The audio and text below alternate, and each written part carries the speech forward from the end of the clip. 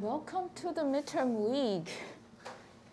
Well, it's midterm week in general, but not midterm week for us. Okay, we just had the second exam. And by the way, according to the TA and my quick check, you guys did much better than the first time. Okay, for most of you. All right, so for this week, what's going to be a little bit traumatic? Well, in this course, something that's never really less is drama. So what's going to be traumatic this week is this. We're going to have 4, maybe 6 quizzes due today. But in the meantime, only one PA due, PA number 5, which is very simple. Okay, so that is actually meant to balance the load. Okay, and for many of you, you guys are probably busy preparing for the midterm exams for other courses. Okay. Even though there are 6 quizzes due due this week, they are all quite straightforward. Okay, because much of the discussion in chapter 3 are going to be more technical. So discussion is going to be more technical. But in the earlier chapters, okay, what we were saying more like architectural design, philosophy between the designs. Okay, so chapter 1 and chapter 2, discussion might be a little bit vague for many of you. Now, let's go straight to chapter 3. If I can pull it out, I think it's this guy here. There we go.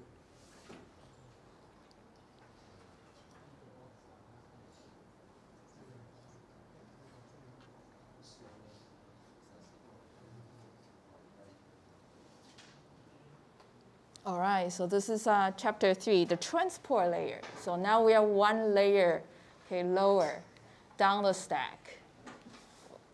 Wait. Oh, there we go. Okay, so the goal for this part is first to go over the major functionalities of the transport layer. So do you see the red dot? Very good. Yeah, so the red dot is there so that guys in the class as well as the guys over the YouTube can both see. Okay, so this is first major functionality, multiplexing, demultiplexing. It is major, but it's quite easy. Second, reliable data transfer. Now this one could be a little bit complicated. We'll be spending actually much of the time, okay, the next few weeks on the reliable data transfer. Well, starting this week. Flow control, it's actually minor and relatively easy, but there's another major functionality, congestion control. So this is so that TCP will be sending data or transport layer services will be sending data in a reasonable way. Okay, in a reasonable way so that we do not congest the internet. And you see on the right, there are 2 protocols essentially, UDP and TCP. And UDP is the one that's very simple. It's also known as the connectionless transport layer service. And the counterpart, TCP, therefore, is the connection-oriented transport layer service. And it needs to be connection-oriented because of the 2 major functionalities it needs to provide. First, reliable transfer. Second, congestion control. And so let's go ahead, overview, transport layer service. And this is where you see the transport layer services going. Still, between the end-to-end machines, okay, from end system to end system, but this is the layer here, transport layer, where the protocol is running. Okay, and it's running both on the sender and the receiver side. Okay, so you see, it forms a logical communication. Okay, forms a logical communications between the app processes running on the 2 end hosts. And, okay, very simply, okay, the very basic functionality is that it takes the message from the application layer and then break this large message into smaller segments.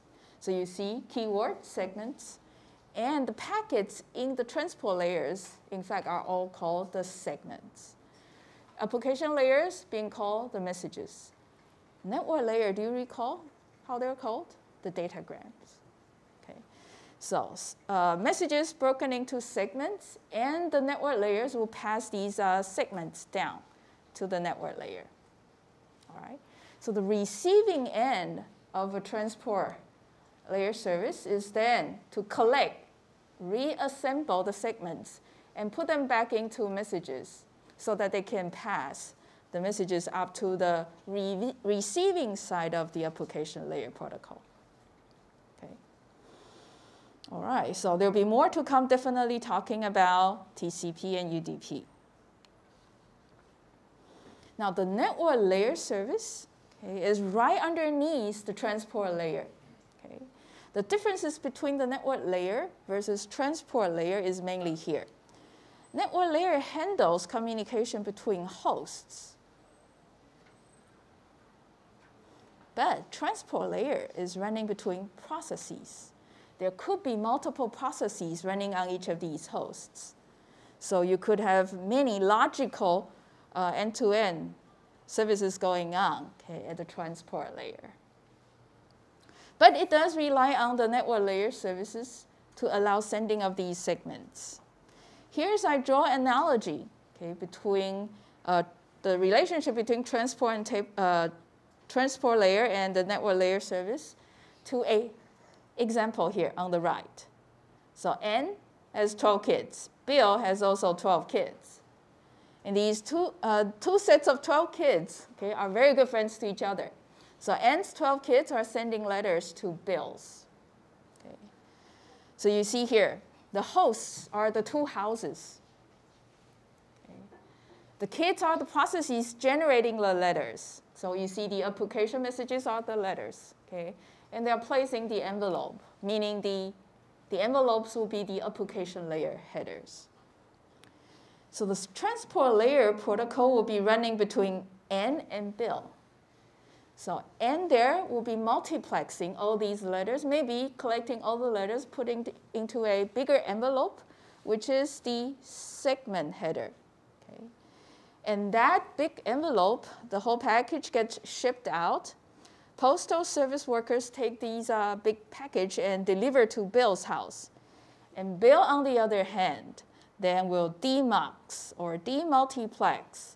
Okay, open the big envelope and take all the smaller letters out of the big envelope, and then distribute the letters to the 12 kids. Okay. So Bill and Ann are not really physically delivering these letters. Still, the delivery is done by the postal workers. Okay. Therefore, you see that the network layer service is still very important because that is the service provided by the internet. It's very basic to physically deliver bits, deliver packets. All right. Now, just a bit more about the two protocols, TCP and UDP. Again, contrasting the two. First one is TCP. Okay, it's reliable and ensures in-order delivery of packets. On the other hand, UDP, non-reliable, no guarantee of packets arriving in order. So it's called the best effort service, not the best service, okay, just to be clear. And TCP is connection-oriented, and you probably see why here as well. Okay. It does congestion control, it does flow control, it does reliable transfer, it also does this, connection setup. So there's a handshake process at the beginning of a TCP connection. But neither of these services, TCP, UDP, provides guarantee to delay or bandwidth. Okay. So delay and bandwidth are actually provided by what? If you recall in the multimedia part of the application layer protocol design, how do we ensure delay being short? We actually put the servers very close to the clients, right? And being close, you potentially get also higher bandwidth. So delay, bandwidth, these two other QoS requirements are actually addressed in a rather different way. And now we can focus on the breakdown of the sections in chapter 3. So you see essentially towards left, first important functionality, and then here, the second important functionality. We'll talk about the principle, meaning generally how we design a reliable data transfer mechanism. And we'll talk about how TCP implements, okay, one of the designs. And then the third functionality, congestion control. Again, talking in general how you do that. And then what is TCP's choice of implementing a congestion control mechanism? Now, multiplexing, demultiplexing. Okay. So this is an example you see. In the middle is the server. On the two sides, we have two client machines. Okay. So P3 and P4 are there to try to connect to P1 and P2. Okay.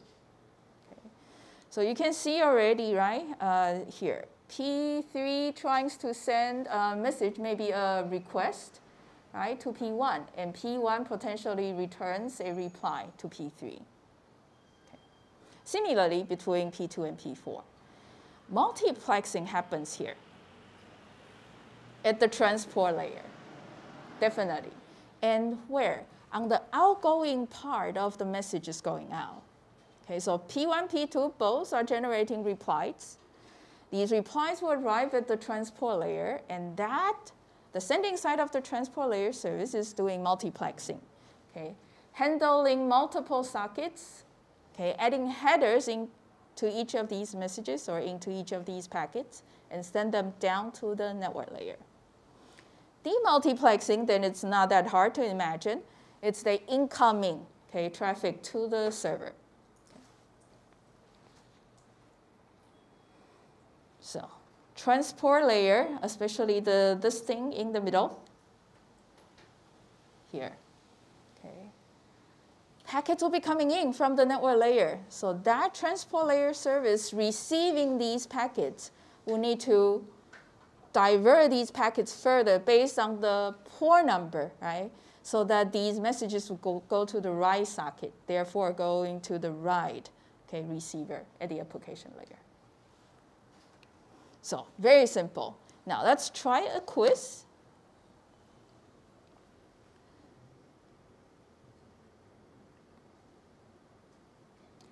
So this is probably the third or the second time that you hear that internet, the way we deliver data over the internet is very similar to how we deliver letters or packages, okay, in the postal system. Okay, so quiz 12, very simple. You see on the left, A, okay, shows a picture. What is this? And in picture B, you see also, where's my cursor? Oh, right there. Okay, so you see in B, a mailman or a mailwoman. So Q1 is asking, which of these, A or B, being the multiplexer, and which of these is the demultiplexer? So which one is the sending end and which one is the receiving end? Q2, what's on the envelope that allows the demultiplexer to separate these letters, even though they have arrived in the same building? Anyone for Q1? Should be straightforward. Yeah, James? A is the sender, so it is the multiplexer, and B is the receiver, so it is the demultiplexer. Very good. Do we all have this? Yeah, it's probably too simple. What about Q2? James, what do you think? I think the information about sender on the envelope is the information that allows demultiplexing. To demultiplex. I see. Anyone else? Why do you think sender is important to allow the mailwoman to separate the letters? Someone else? Think about it, James. The postal code? The postal code. Okay, very good. Okay, that's one very important piece of information.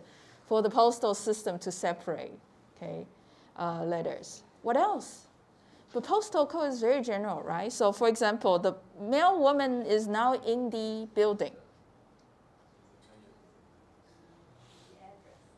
The address? Postal code is part of the address, definitely. What else, Jane? The name, receiver's name, definitely. What else? Okay, so the hands. I guess you guys want to say the names. Right? Just like when Bill received the 12 letters, right? Okay, these 12 letters are separated by, for example, the friends of the kids, okay, the sender's name, or specifically the receiver's name, okay? For example, the building address or the floor, okay, the apartment units, okay, those are all the information being used to demultiplex. So let me track you guys down a little bit better. I think Johnny in the back, Chen Bojun, right? I think Ziya also said something. The address. James said a lot more. Okay, I saw Eating raising hands. And I saw Zhang Yichen or Lin Yumin. Lin Yumin. Okay. So you meant to say names, right? Separating the letters. All right. So that was Q12. Very straightforward, but you will see more quizzes like that in this chapter. Now, let's take a closer look into exactly how demultiplexing works, okay, in the transport layer. So first of all, a host, demultiplexing is what? At the receiving end. Therefore, that host is receiving a datagram from the IP layer. Or from the network layer. Okay, so the packet at the network layer is called the datagram. So that datagram, okay, will be coming in. And inside the datagram, there's the network layer header containing the source IP address and the destination IP address. When the network header is removed, you see here the transport layer segment showing. And this is the stuff being passed up to the transport layer. And inside the transport layer, okay, you see then a segment and especially the header part of the segment, you see the source port number and the destination port number. Okay. So in the segment header, there could be other fields. Okay. You will see in a couple slides that there are other fields for UDP's segment header. You see maybe next week, there are way more fields for TCP's segment header. Now this is the message, okay, containing the application layer header. Okay, everything is down here. So for the datagram, datagram is actually the whole thing plus the network layer header. So the network layer header is on top, okay, of the segment headers, the transport layer headers. So essentially, the demultiplexing is done by these IP addresses and the port numbers. And between UDP and TCP, the information being used are slightly different. In UDP, we use only the destination IP, destination port number. So what we do there is first check the destination port number in the segment, and then simply direct the segment to the socket with the corresponding port number. Very straightforward. Okay. In this case also, the datagrams with different source IP or source port numbers will all be forwarded. Okay. They will not be discarded. Okay. They will go to the same socket as long as the destination port number points to the socket. So it will work like this. Again, server in the middle, two clients on the sides, P3, P4 trying to communicate with P1. Let's say P3 is sitting on port 5157 and P4, there 5775. Oh, sorry, that's 9157. All right. And the port of the server is 6428.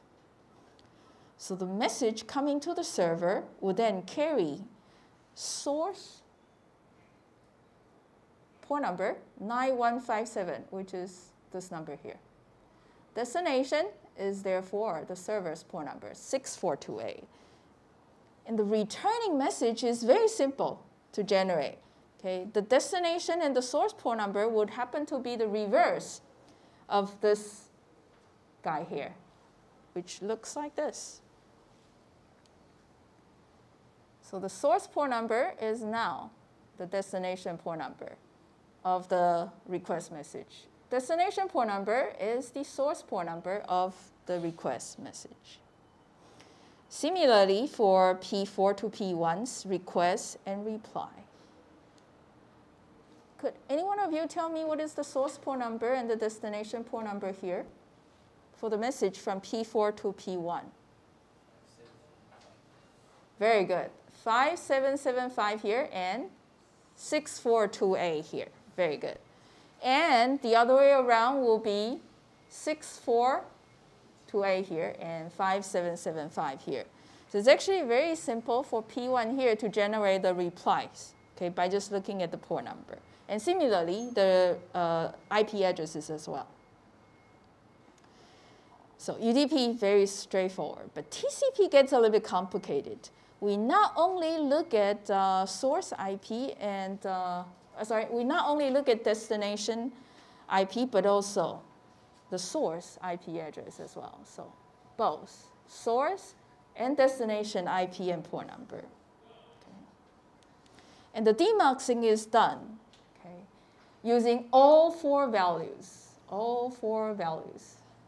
That is saying,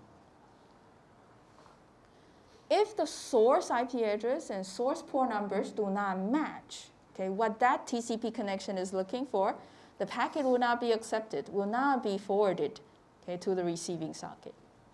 Okay.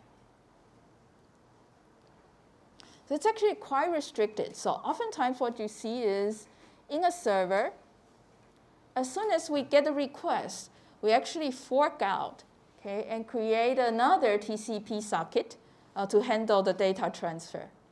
Okay. So web server here, in case it's persistent, okay, we might have simultaneous TCP sockets there to allow requests and replies. Now, in case it's non-persistent, we could have one TCP connection for each web request. So it looks more like this. So after each of these reply connections is established, we get a socket here for the server side and a socket for the client side. And the messages are actually exchanged, okay, individually across simultaneous TCP connections. But then you might be wondering this. In golden assignment, right, for PA4, your PA4 server is running on a fixed port number, right? And it allows your PA3 to connect. In fact, you can actually start multiple PA3 to connect to your server, and your server will handle it one by one. But the thing is that the communication model, okay, so 3 segments, yeah. The communication model looks more like this. You have a big process in the middle, right? And port 80 here taking connection requests. Yeah, so that listening port or that server socket is special. It's not your regular TCP socket. It actually takes packets from P3, P2, oh, oops, sorry. Typo here. Excuse me. Oopsie. There we go. So P4 is the server. Okay, so P2, P3, and I have another P3 here. Sorry, so that's typo. So I actually meant over here, this is P1 and P3. But anyway, P1, P2, P3, P2 and P1 and P2. P1, P2, and P3 are actually all connecting to P4, but the source IP address, source port numbers are all different, and yet they go to the same port number in the middle, here. So this connection there is a little bit special. That socket, port 80 there, is a little bit special. It's the listen socket.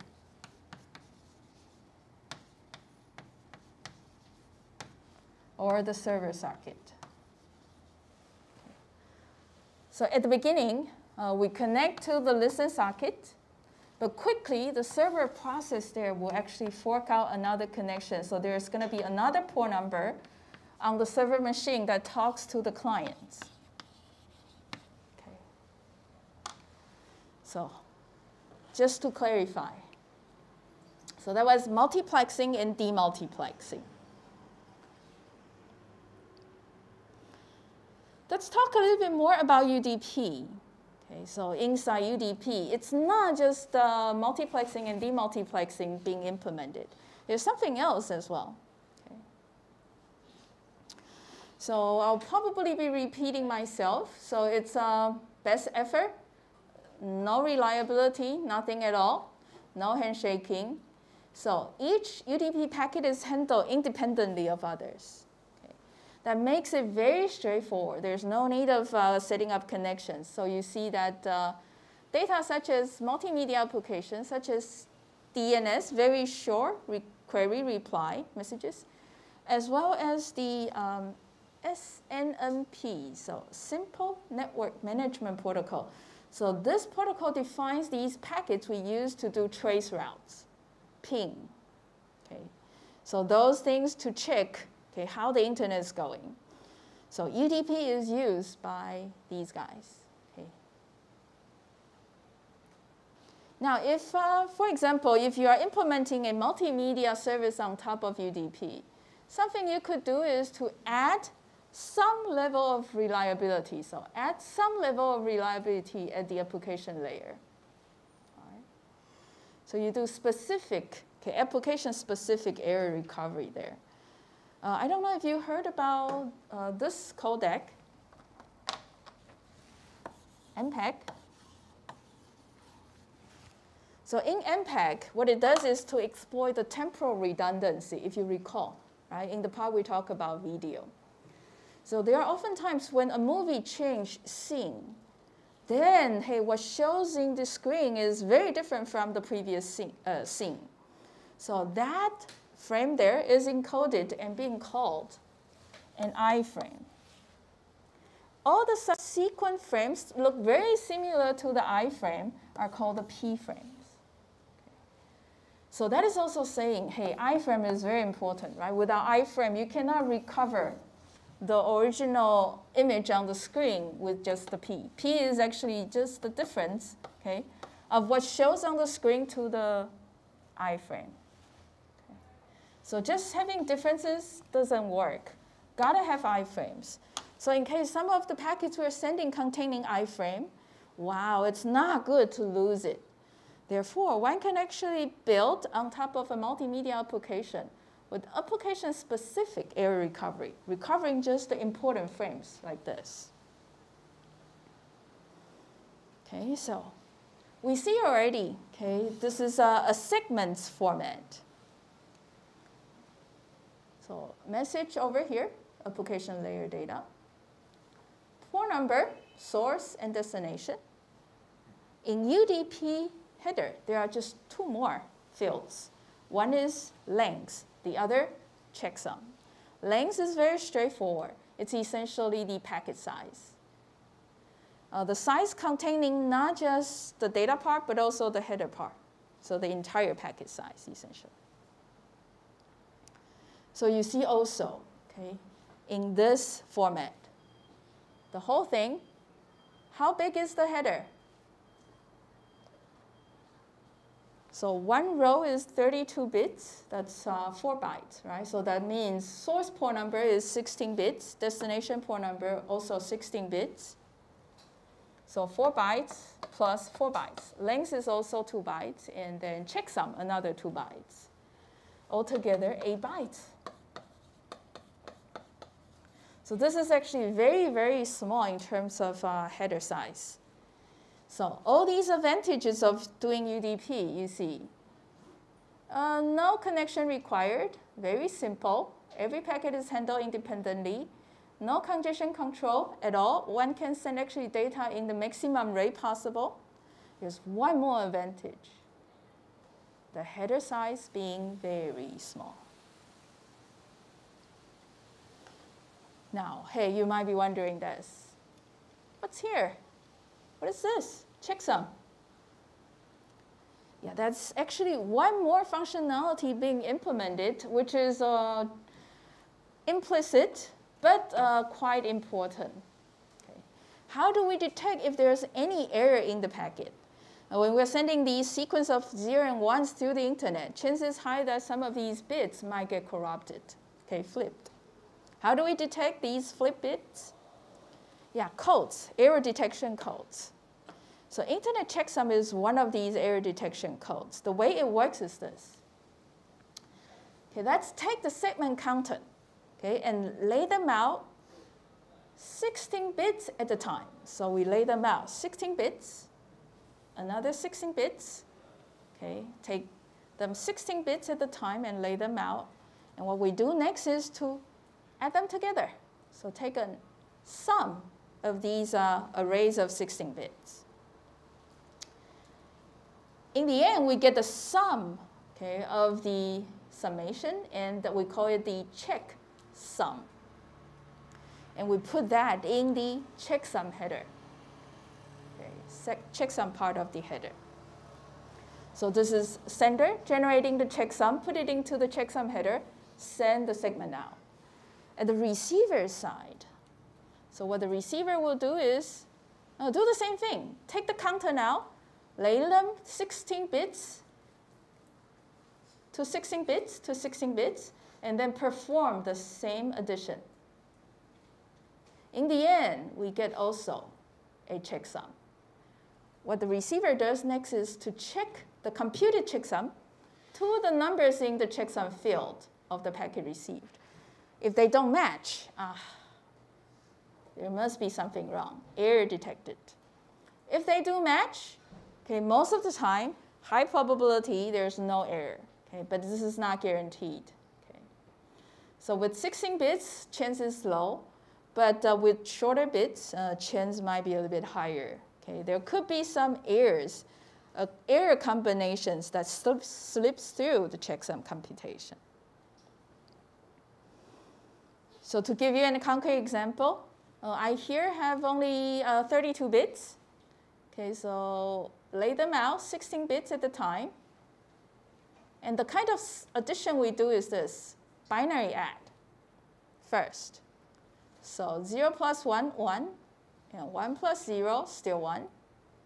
Oh, 1 plus 1 in binary is 1, 0, right? So that 1 is carried over to the next digit.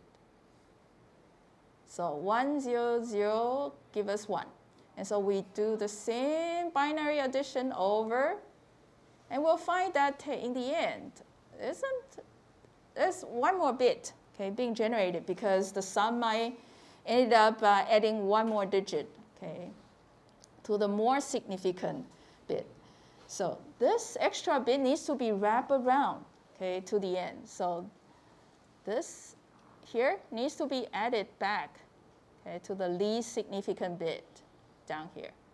So when adding numbers, if there's a carry out for the most significant bit, we need to add them to the result. So that 1 is added back here. So add 1 plus 1, 0. Okay, carry out to the next digit. 1 plus 1, 0. Carry out to the next digit. 1 plus 0, 1. And we stop right here. So all these other bits remain the same.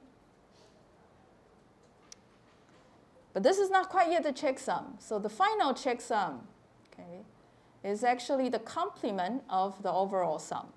So checksum here is the complement, the exact flip of the sum. Okay, we got here. All right, so binary add, wrap around, and then flip. Okay, so this is called the ones complement sum, and this is also what's defined in the internet checksum standard. So this is a standard, okay, internet checksum.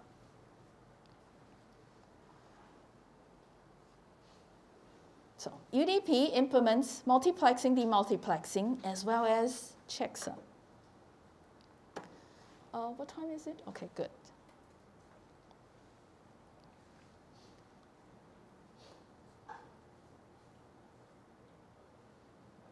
Oopsie, 1 second.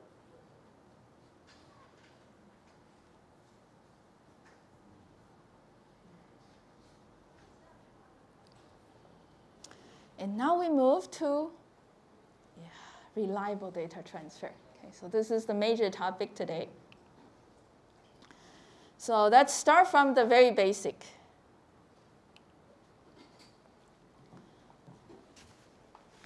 Defining, okay, the important building blocks, okay, in a reliable transfer protocol.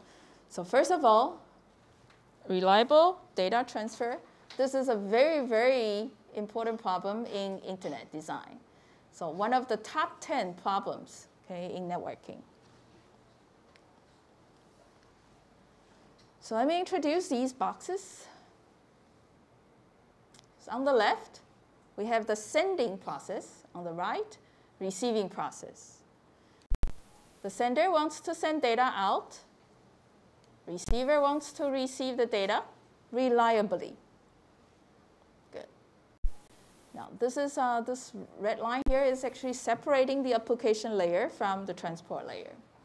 Now, if the transport layer is so strong such that, okay, this logical communication is completely reliable, then goal achieved, right? But the thing is that, well, until we implement something that's completely reliable, otherwise, 1 second.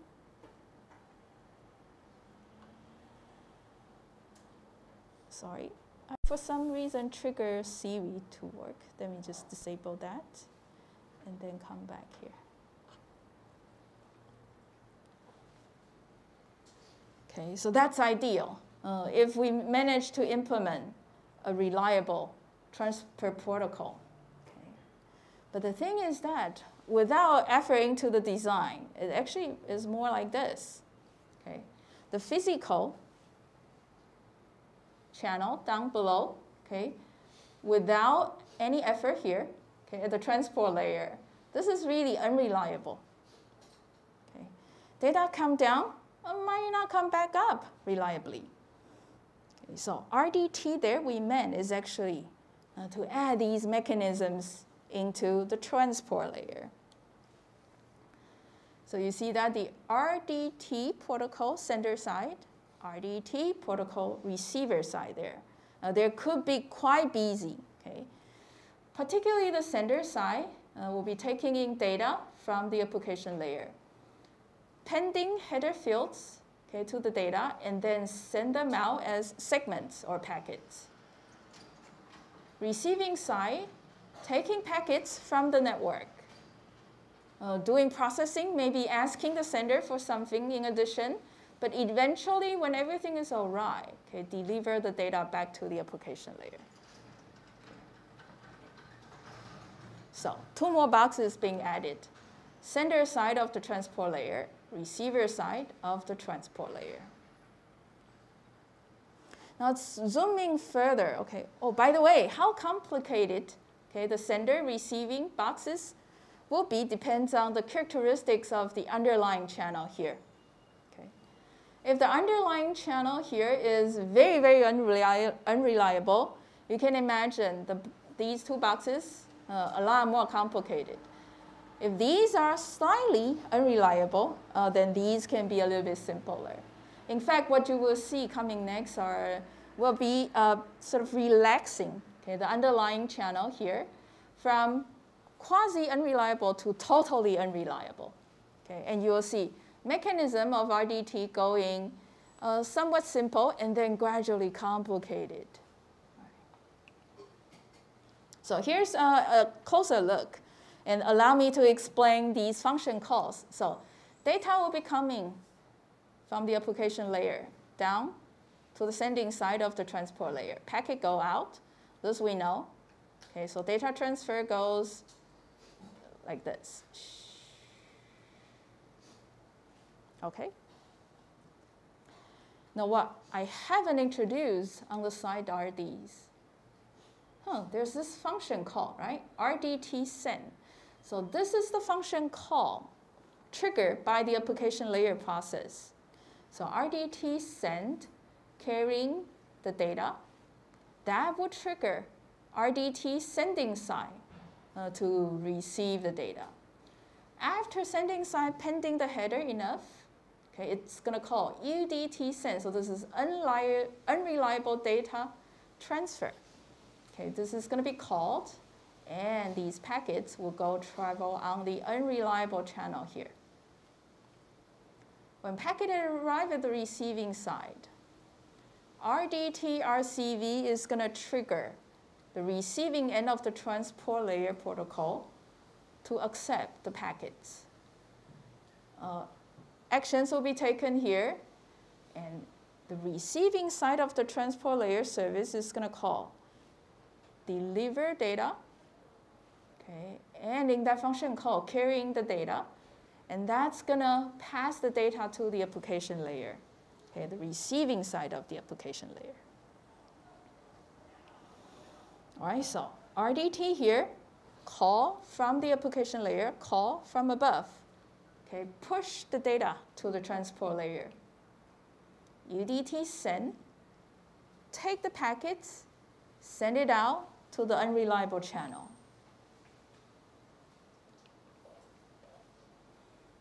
RDT receive here will be triggered by the network layer service, and it's going to pass the packet up to the transport layer.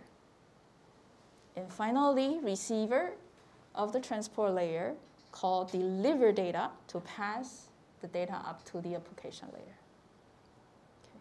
So you're going to see these 4 APIs, okay, again and again, and the term RDT, reliable data transfer, again and again. Now UDT is the other way around, the unreliable data transfer. All right, so we are almost ready. So again, you see again, RDT refers to the reliable data transfer mechanism. UDT meaning no reliable data transfer. And in the subsequent slides, all we will talk about is just to send data over one direction. Okay? You can imagine the same mechanism being implemented for the other way around. Right? So this is for the simplicity of discussion, but without loss of generality. And what's very, very new to you guys, and probably a little bit traumatic, is this thing. The finite state machine, FSM. Finite state machine. Have you seen this term before? Yes? In what course? Finite state machine?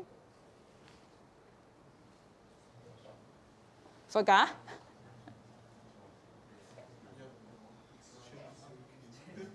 Circuit? Logic design? Oh, nice, good. Then this is not completely new to you. Very good. So hey, then I don't have to explain too much. Right? So you have these states, and there are a finite number of these states. Connecting the states are these transitions. Associated with each transition, you have events that's triggering the transition. And then after that transition is triggered, there will be also some corresponding actions you need to take. Right? So this transition will have events, actions. This other transition will also have event and actions. And in a computation process, we could be in one state, but after certain event triggering change, then we move to another state.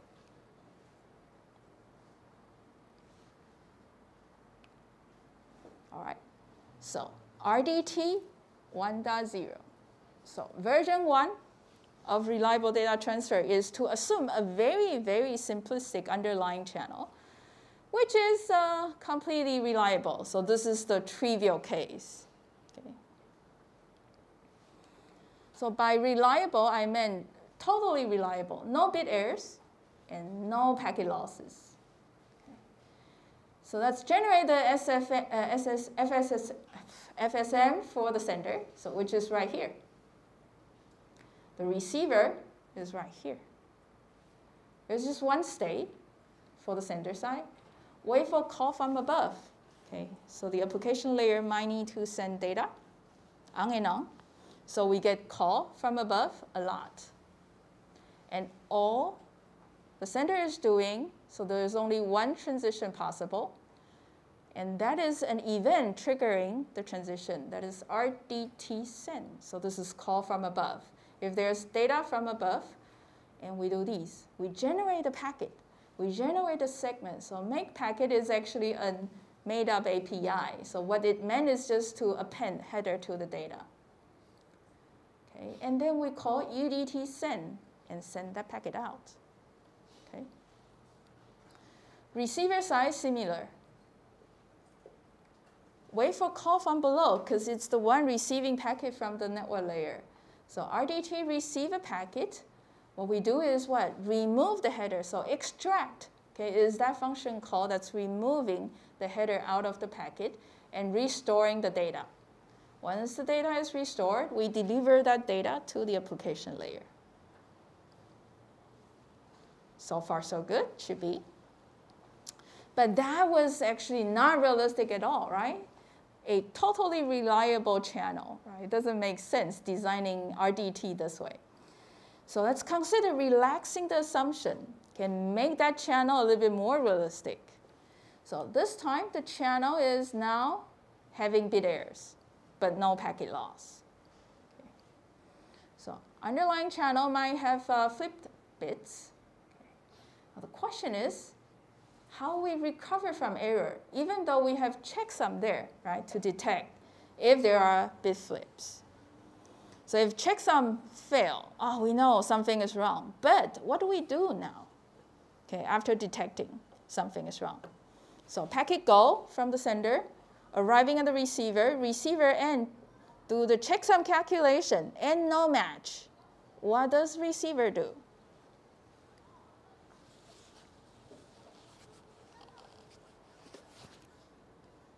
Well, think how human recover from errors. Oops.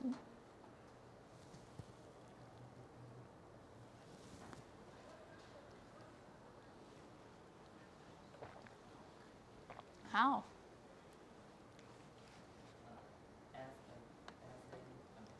Yeah, ask again. I think you are Gao Weiyao, right? Ask again. Right? Very good. So that is this negative acknowledgement down here. Sorry. Oh, where's my cursor?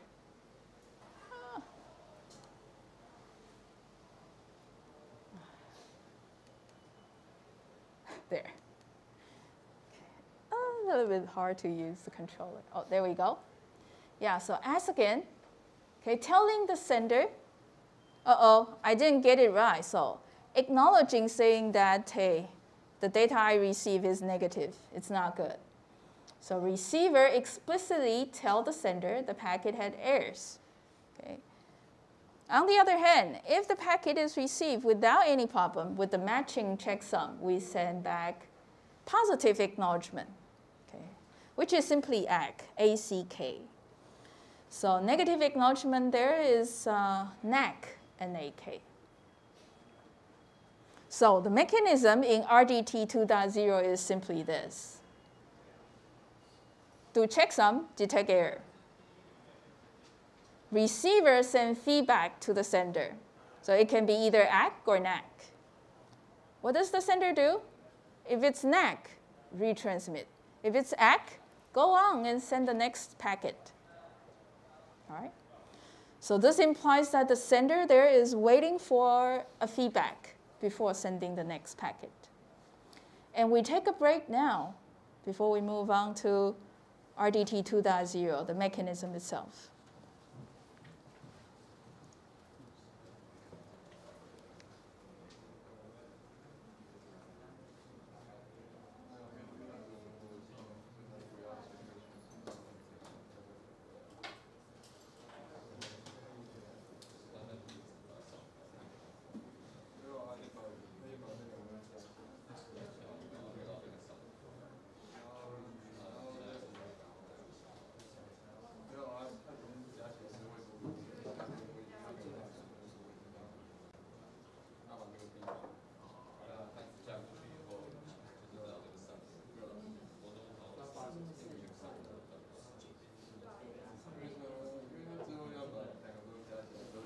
Okay, the remote students, can you tell me whether the cursor or the highlights are working reasonably well for you?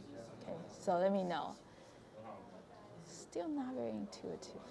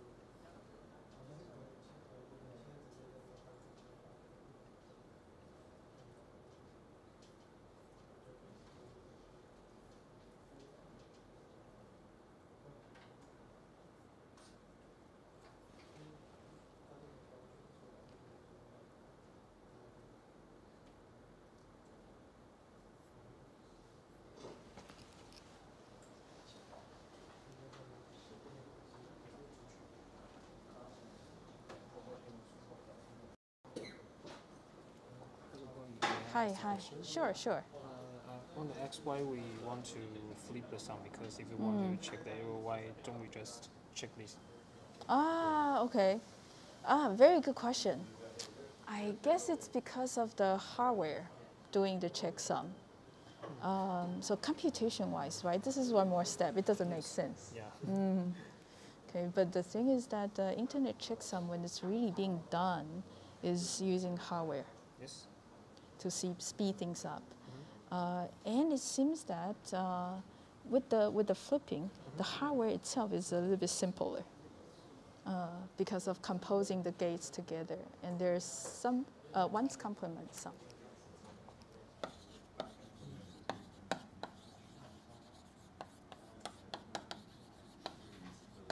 One's complement sum. The hardware circuit is actually quite simple and more straightforward than the regular sum. Okay. Well, one will need to look it up. So for example, using hardware, it's more often you see this action, XOR. XOR circuit is very simple, but OR is actually slightly more complicated. Yeah. So a simpler process for human beings might not necessarily be a simpler hardware. Okay, I guess that's. And you are 佑德, right?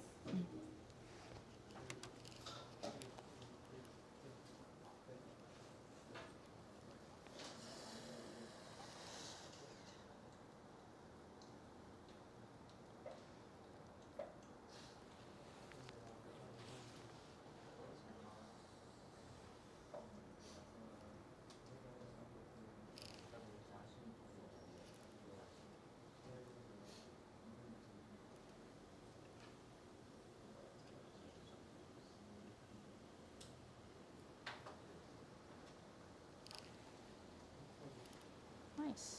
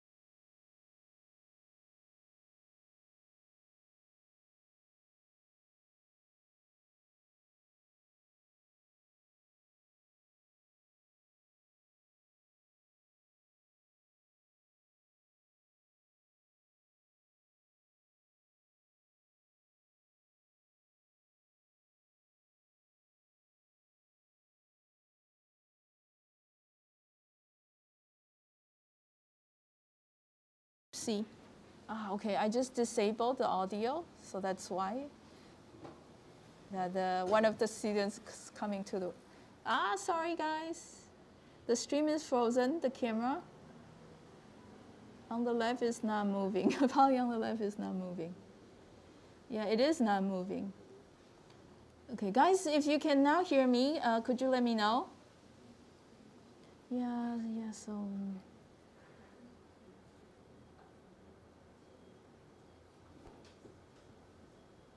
Very interesting. It's probably because of the remote control I'm using. Well, I see from the slide that it shows, right, there is a fatal error. So you guys just don't hear me, I guess. No sound, definitely. And the camera is somehow failing on me. Let's see.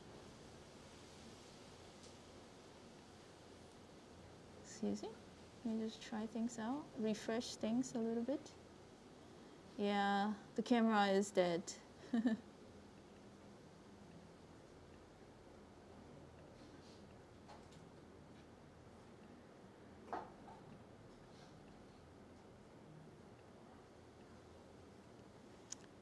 Okay, so well, we'll have to give up on the headshot here. Can you see me here? Oh yeah, I think so. Good. Yeah, so the remote control here I'm trying might not be working all that well, unfortunately. Okay.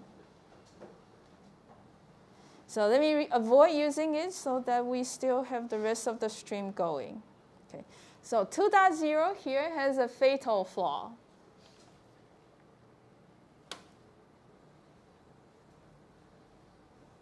What if the ACK and NACK packet got corrupted? The data can be corrupted, you see. Therefore, we send ACK and NACK. But ACK packet and NACK packets are also packets, right? Can they be corrupted? Well, yeah. What can we do then?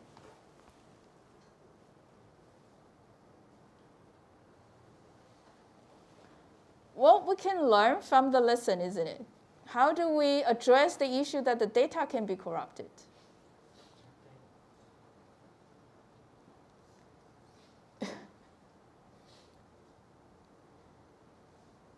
Right, we do checksum of the data, right? And then do ACK and NACK for the data and ask the sender to retransmit the data. Can we do that for the ACK or NACK? Yes, we may. So we do checksum for the ACK NACK, right? And we send ACK NACK for the ACK NACK. And we retransmit the ACK NACK.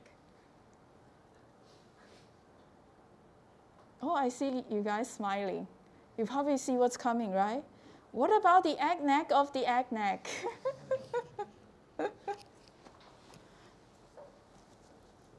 It never really ends.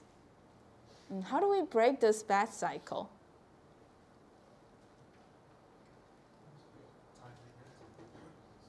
Time limit? I think that's a very reasonable idea.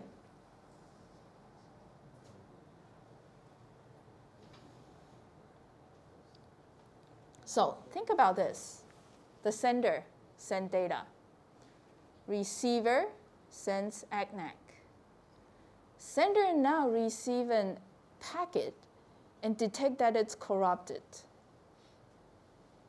If you are a sender, what would you do? So Samuel was suggesting maybe timeout and then what? Resend, no matter what. What would you say?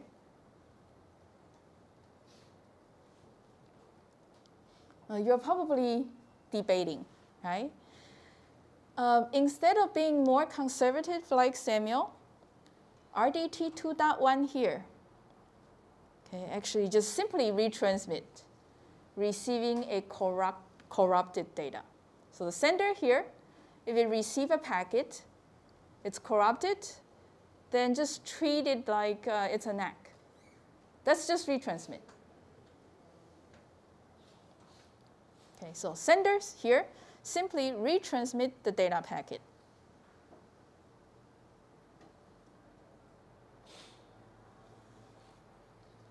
risk, however, okay, is this. What if that corrupted packet from the receiver is ACK? That means that packet we just retransmitted from the sender is a duplicate. But the action at the receiver side is what? Get the packet, no corruption, extract data, pass it up to the application. That duplicate packet will arrive. Receiver is going to extract data. Same data is going to be passed up to the application layer again. Would that be good? Right? If this is to send, for example, transaction for bank withdrawal, right? You actually withdraw once, but somehow the TCP or RDT 2.0 here retransmit again. So you are withdrawing twice, okay, amount of money. Okay. Therefore, RDT 2.0, although try to retransmit immediately, but should also try to avoid transmitting duplicates. And the solution is to add this, the sequence number, so that we can uniquely identify the data. Okay, so if this is a recent, we'll see from the sequence number, hey, this is a duplicate. So the receiver there, upon receiving a data that has already previously been received, then we'll just discard that data packet.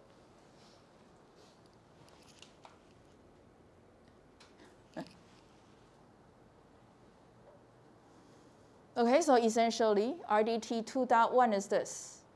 Sender will just retransmit packet if the returning feedback packet is corrupted.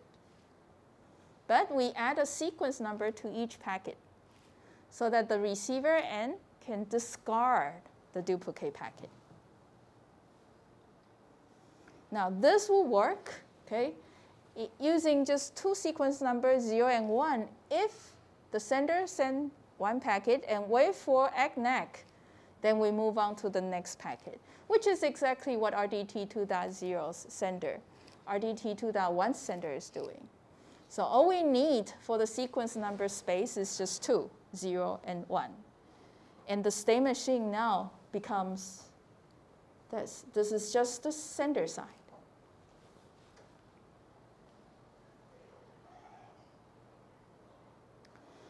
Oh, it looks complicated, isn't it? Okay. Let's look at it this way. Let's draw a line. Upper left to lower right. What you're seeing is, well, hey, this is what? Mirroring. The upper right and lower left, the two halves are actually mirroring each other. The upper right is to handle packet with sequence number 0. Lower left, packet with sequence number 1. You see that the state on the upper left is the usual state, right? Wait for call from above.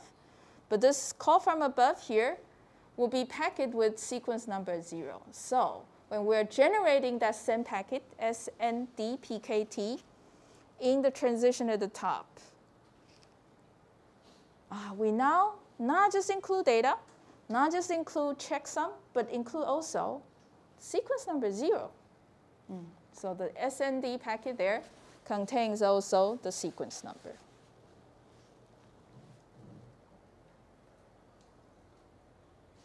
And then we'll be waiting for ACK or NACK for sequence number 0. So over the waiting for ACK NACK state, you see two possible transitions. One is the easy one. So the one going top down, it's receiving packet. And if the packet is not corrupted and it's an acknowledgement, hey, everything goes well, then we move to wait for call from above. But this time, waiting for call from above, packet sequence number 1. So if there's no error at all, it's going to go down, wait for call 1 from above, and then go to wait for ACK NACK for 1, right? And then go to wait for call 0 above, and continue to send data. Okay. What's a little bit tricky is the transition. Okay? in wait for ACK 0. So that is the case when we receive a negative acknowledgement. We definitely need to retransmit. Okay, so that was the basic mechanism in 2.0. Now if we receive ACK, but we don't know whether it's ACK, we just see that it's corrupted, we also retransmit. So we resend the packet. That packet is going to carry sequence number 0 to the receiver. Receiver, in case that corrupted packet is positive ACK, will discard the packet. If it's not, it's actually NAC, then great. Receiver now gets sequence number 0. If it's getting the right sequence number packet, then it will send back positive acknowledgement for that, right? That is going to trigger the transition going top down. Okay, and then we go to the wait for call from above, call 1 from above. Okay. So it's only slightly complicated. Okay, what's being added here? First, sequence number. Second, we check whether the NAC packet is corrupted. Okay, that receive packet, whether it's corrupted. If it's not, great, and it's an ACK, go on. If it's corrupted, or if it's not, but it's a NAC, then retransmit. Okay. So sender side of RDT 2.1, although it looks complicated, but it's really not. Okay. Retransmit on corrupted ACK, add sequence number, and that's pretty much it. Okay. Receiver side is the one doing the packet discard. So let's take a look. Okay. Let me suggest we look at it this way. Let's draw a line again, lower left to upper right. You see again, it's mirroring. Okay, upper left is handling packet sequence number 0. Lower right, handling sequence number 1.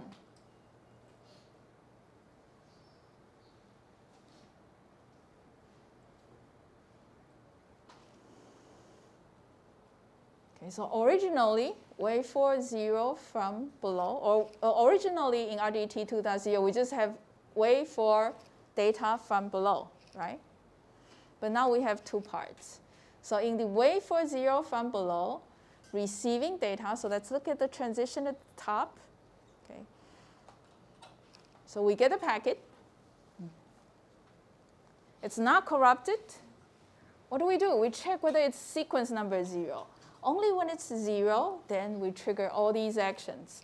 Extract data from the packet, deliver the data, okay, and generate an acknowledgement packet and send it back out. At this point, the receiver enters wait for 1 from below. If we get a packet that is not corrupted and carrying sequence number 1, that's great. Right? That's what we are expecting. And therefore, extract data, pass it up to the application layer, generate the acknowledgement packet, send it out. Okay, so that is the simplest case, no error at all. What's complicated are these two other transitions. Okay? In wait for 0 from below as well as wait for 1 from below. Let's focus on wait for 1 from below. So between these two transitions, what do you see? Well, the one that's slightly higher up is generating the NAC packet. So, we receive a data packet, and data packet itself is corrupted. So we've seen this transition before, right, in 2.0. Packet received, but it's corrupted, therefore we send NAC. Nothing new. What's really new is this guy here, okay, slightly lower. We receive a packet. It's not corrupted, but it's carrying sequence number 1, which is not what I was expecting.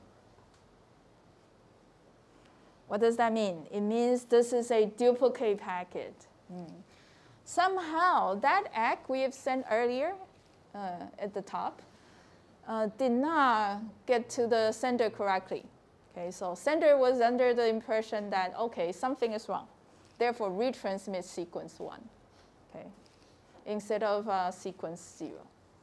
So if it's sequence 1, then, okay, make packet and resend the packet. Okay, is it right? Yeah, because the sender there, okay, needs to know, right, whether this is ACK or NACK. Because previously it was an ACK, but it's corrupted, so gotta send the ACK again. So changes being done are essentially, first of all, checking the sequence number of the data packet. Second, inside the ACK and NACK packet, carry the checksum so that the sender side can check whether they are corrupted. And third, at the receiver end, check if it's duplicate. If it's duplicate, let's drop it and resend the ACK. So we're actually dropping the packet here because we are not extracting, okay, anything.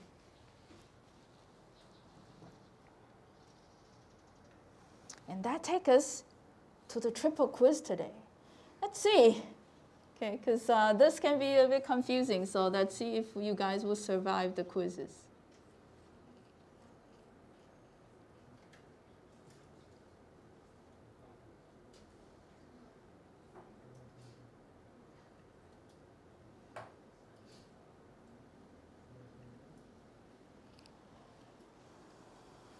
Okay, so all the three quizzes are about RDT 2.1. In fact, RDT 2.1 is so important.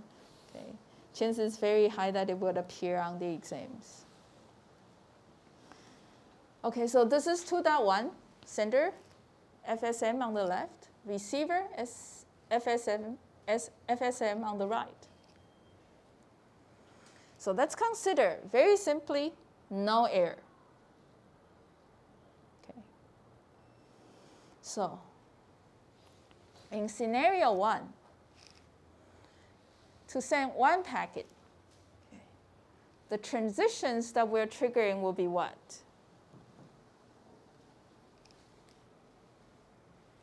Which one first? Yeah, the upper left, right? Wait for call 0 from above, okay, sending one packet.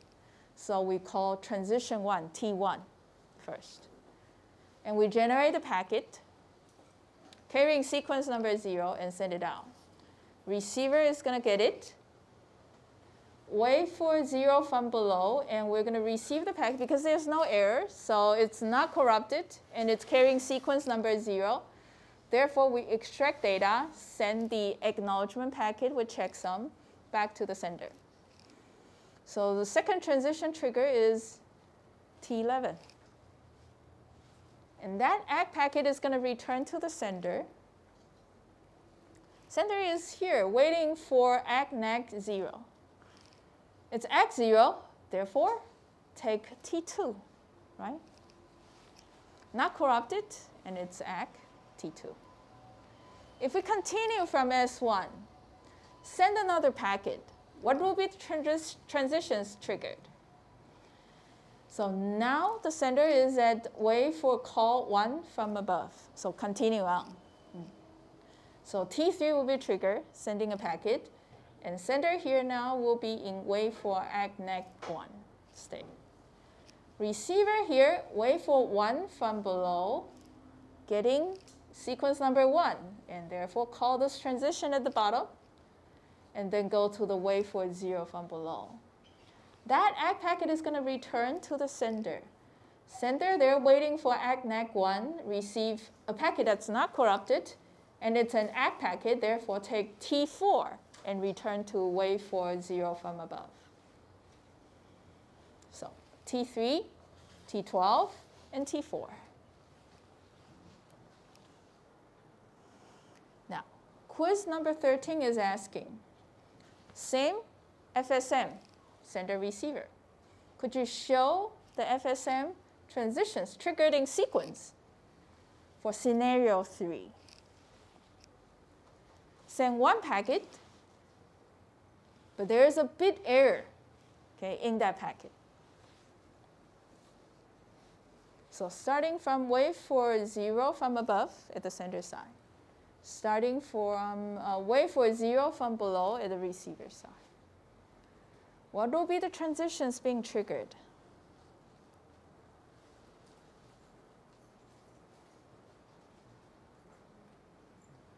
Okay, good. First one? T1. Yeah, so we send packet 0, right? What will be the next one? 15. Oh, you receive a packet, but it's what? A bit error, therefore corrupted. So T15 is triggered. And therefore, we send a NAC, right? We checksum back to the sender. Now, what is the next transition? T5, because it's a NAC, right? So trigger T5. T5 will then retransmit the packet. What is next? T11. Finally, right? Because there's no more bit errors afterwards. So that packet is going to come through, T11. T1, T15, T5, and T11. And an ACK is going to return to the sender. Which one? T2? Is this also what you get? And we end here because we send only one packet. Good.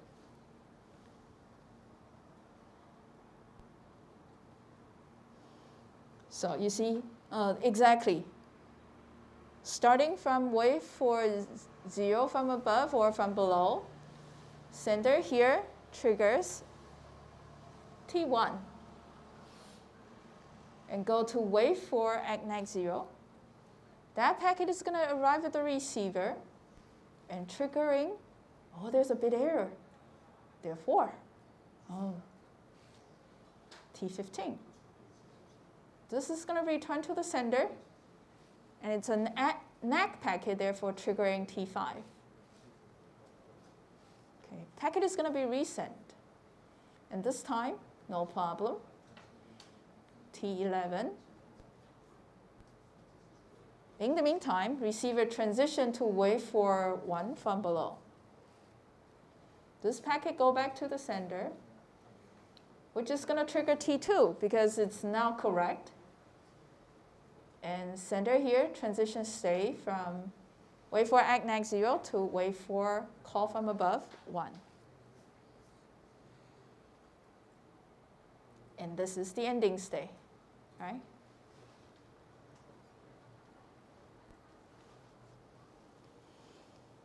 Good. Now, what about,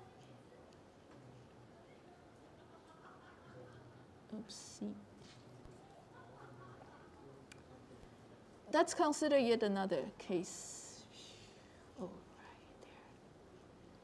So that's quiz 14. And I think you are Xu Shuwei.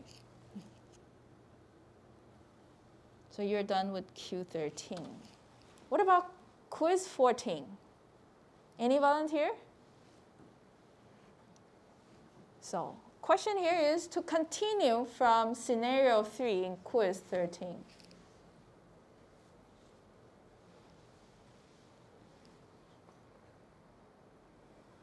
Send one more packet, but there's a bit error in the return NAC. Oh, okay, so this is a trick question. So the returning message is going to be a NAC, and that NAC packet is going to be corrupted. So one more packet is going to trigger NAC, and that NAC is going to be corrupted. But there will be no more bit errors afterwards, and we're sending only one packet. Anyone wants to try? Yiting? Starting from T3, because now we are waiting for call 1. And next? T12. Okay.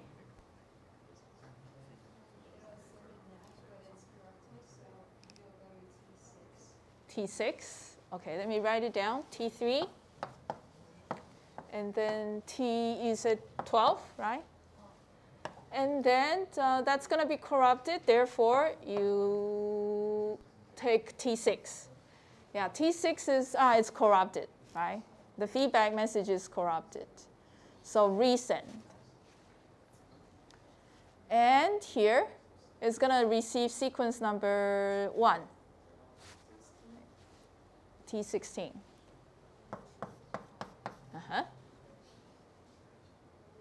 And then AG will come back here, and it's no longer corrupted. And so T4, okay. And so we'll go back to wait for call 0 from above, and here we have wait for 0 from below. Very good. Alternative solutions?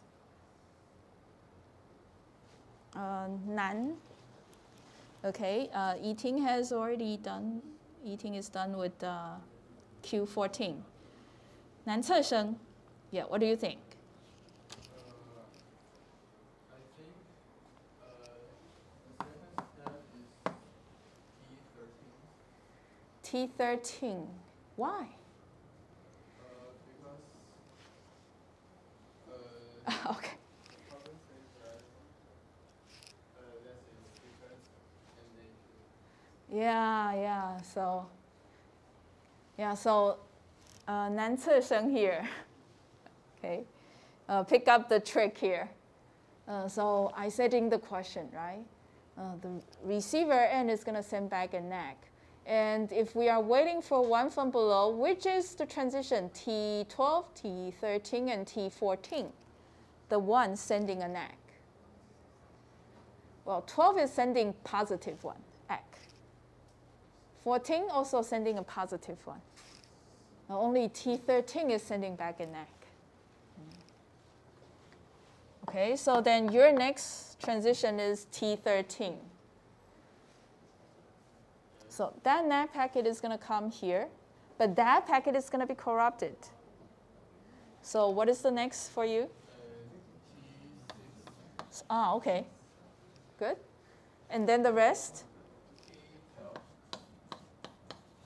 And finally T14. Yeah. Yeah. So eating, I tricked you. But very good. So you obviously understand, okay, how these transitions, one trigger another. So this is very typical distributed system because the two processes that are far away from each other, they are just corresponding with each other. The process you see here is a little bit asynchronous and a little bit chaotic.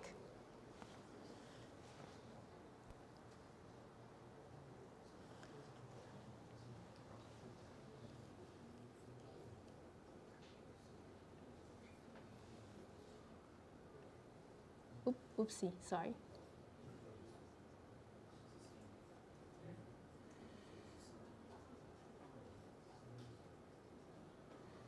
Okay, so this is just with the animation so that you can track. So following scenario 3, so we are now at wait for call 1 from above at the sender side. At the receiver side, wait for 1 from below. Okay.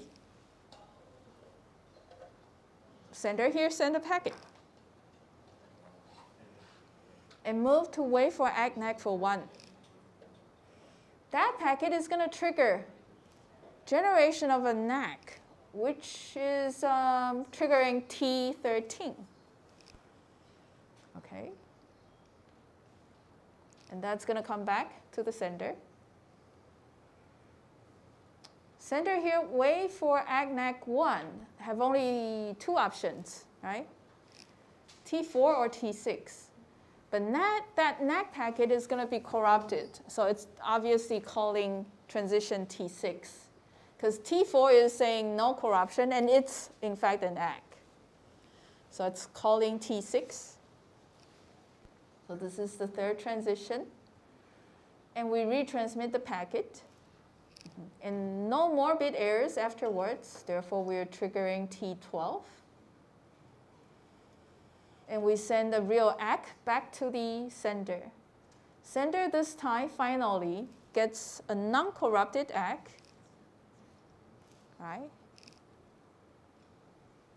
And return to wait for call 0 from above. Also 5 transitions.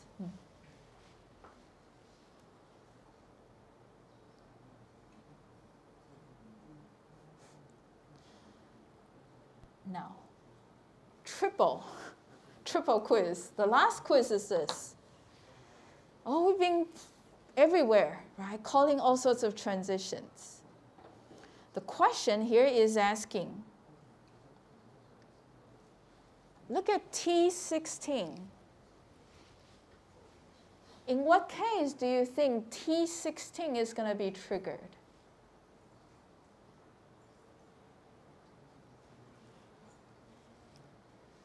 Now take a closer look. Okay. Receiver at the wait for 0 from below state.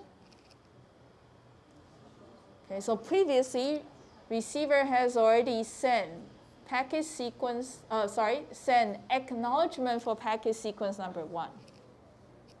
And it's now waiting for data packet 0 to come. Now, in what case will trigger T16? T16 is triggered by the event receiving a packet from below, and it's not corrupted, and it has sequence number 1. James? Maybe the sender sends a correct packet to the receiver, and receiver returns the ACK, but the sender didn't receive the ACK, so it retransmits the packet to the receiver, and it is the duplicate, so the receiver receiver receives. Right. Receiver receives the same packet again. Did you see that? So this ACK packet, okay, triggered by transition 12, it gets to the sender, but that ACK packet can be corrupted, right? Sender, they're seeing a corrupted packet. Just retransmit. Therefore, sequence 1 is sent again. Receiver here needs to send ACK for 1 again.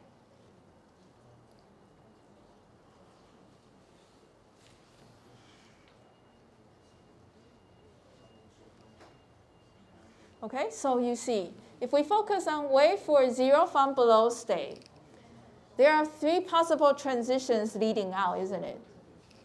First, T11, that is actually the most typical. You get the real data packet you're expecting. Everything goes well. And then you get, oh, that packet is corrupted. So you receive a packet. Receiver there receives a packet, but that packet itself is corrupted. So we send back a negative acknowledgement. And T16 there, is the one handling duplicate data packet. It's not corrupted, but it's a duplicate. So that's not doing anything except sending the ACK for that packet again. All right, so James. Here, completed quiz 15. Very good.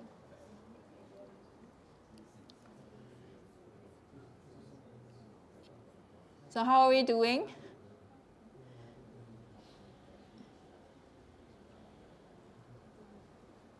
So that was RDT 2.1. So after these 3 quizzes, you guys should know RDT 2.1 really well. All right, so let's try to close 2.1. Sender side must check whether ACK is corrupted, unlike in 2.0. Right? There's no way ACK is corrupted. Now, in order to quickly retransmit no matter what, if the feedback packet is corrupted, then we need to add sequence number. 0 and 1 will be sufficient for the stop and wait type of transfer. Okay? Stop and wait type of sender.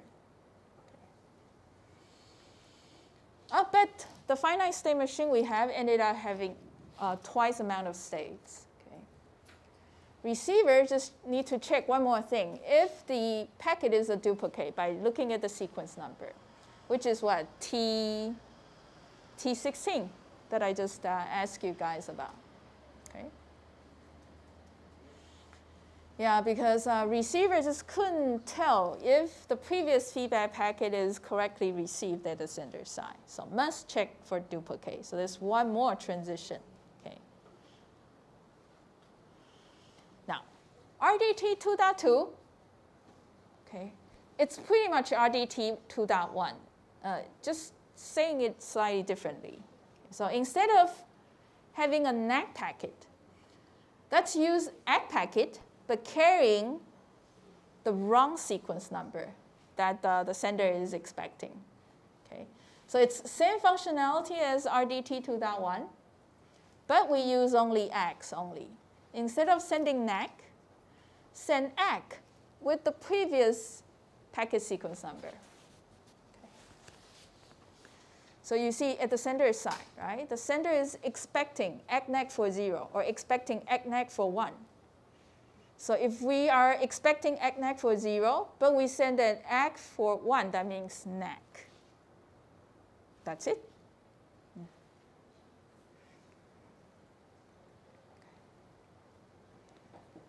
All right, so NAC, okay, or if we receive an ACK for the previous packet, we just retransmit, okay, the previous packet.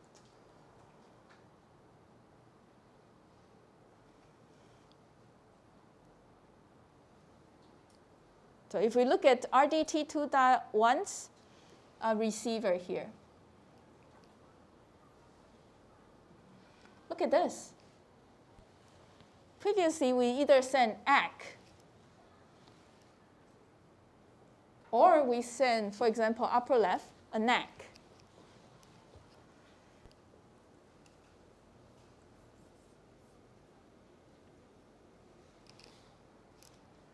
Okay, either ACK or NAC. But instead of sending ACK, NAC, two separate packets saying different things, we send just ACK packet but carrying the sequence number instead. Okay. Now for this packet, the sequence number will be 0 because it's packet sequence number 0, data. All right. Similarly, and for this ACK, this is acknowledging data sequence number 1. And we need to change what? The NAC packet into an ACK. But what should be the sequence number this guy carry? Well, it's not good, right? If it's good, then we send ACK 0. So therefore, we send ACK 1.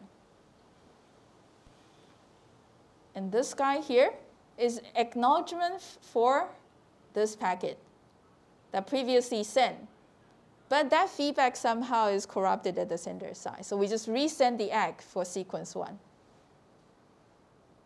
Okay. So you see the receiver side of the FSM can be changed, okay, to something like this. ACK, but carrying sequence number 1 here in this case. So we just cut it into half and not show the upper right. And here, hey, wait a minute. What are we doing? We simply resend the packet that has been generated previously, which is sequence number 1. Is that okay? If we come back here, yeah, this is ACK sequence number 1. This is also ACK sequence number 1. Yeah, we're okay. So instead of sending make packet ACK 1, well, it has already been generated here. So we simply just resend this thing.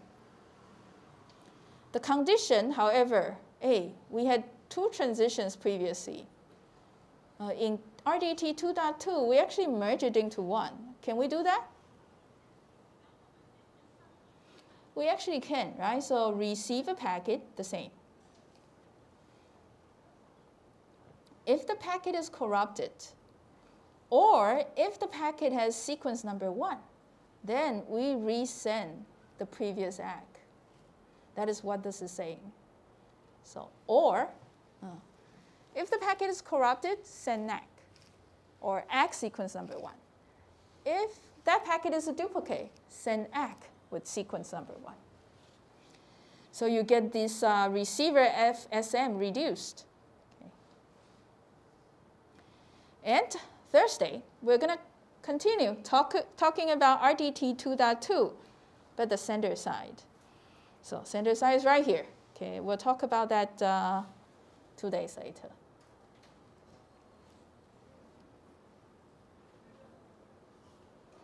All right, go. Sorry to burn your brains like this. Yeah, so these RDTs gets a little bit tricky.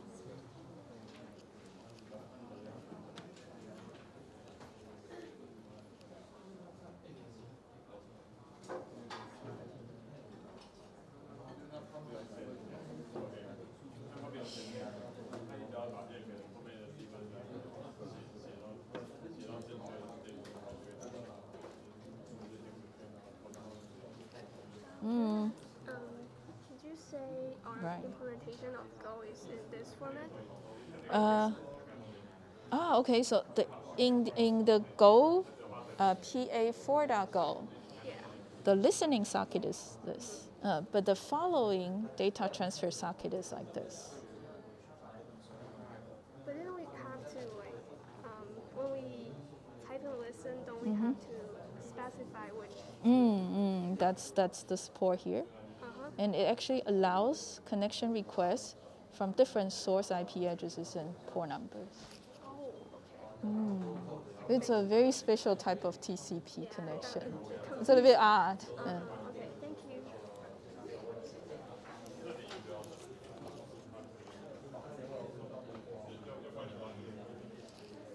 Yep. Why is this NAC ep1? Very good point. So we're here, receiver. It's waiting for 0. Yeah. And if we get 0, we send X0. Yeah.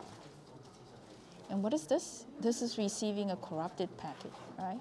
Yeah. So we should not be sending X0 because that's positive acknowledgement. Yeah. And the negative acknowledgement will be ACK, but the wrong sequence number, the previous sequence number. Oh. So it means that the NAC is ep1 Yeah. In 2.2. in 2.2. Yeah, in 2.2. If you go back, maybe 2 more slides, sorry. Yeah, because this is touch panel. Yeah. Yeah, so here. So instead of using NAC, Oh. receiver send ACK for the last packet. Received OK. So at that point, the last packet received OK is sequence 1. Yeah. Okay. So it's just a minor change so that we don't send a separate NAC packet. It's all just ACK packet. The only thing different is the sequence number. But you say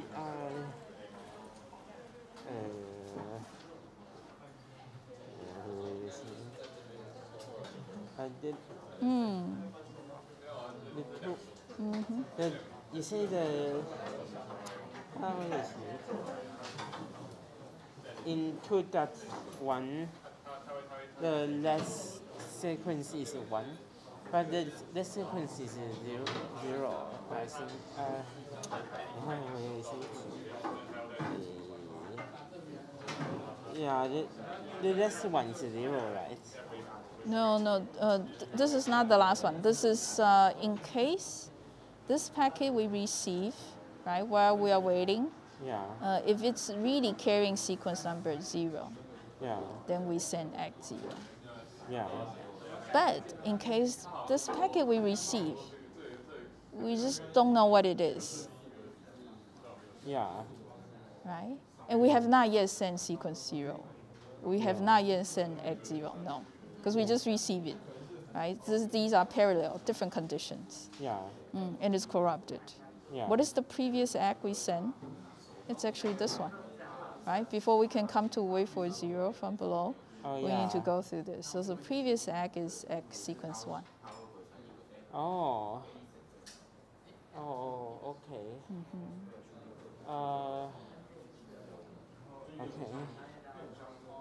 Okay. Okay. I know that you are not quite yet comfortable. It's okay. Wait there. Let's see what the next question is. What's the purpose of the one's complement in checksum? Sorry for taking. Okay, let me terminate the session.